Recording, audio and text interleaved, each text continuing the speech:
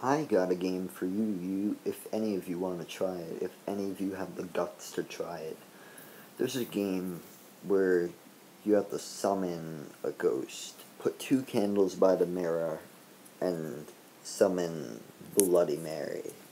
You spin around 3 times and say Bloody Mary, and you have to read a page of the Bible with the name of the Holy Ghost.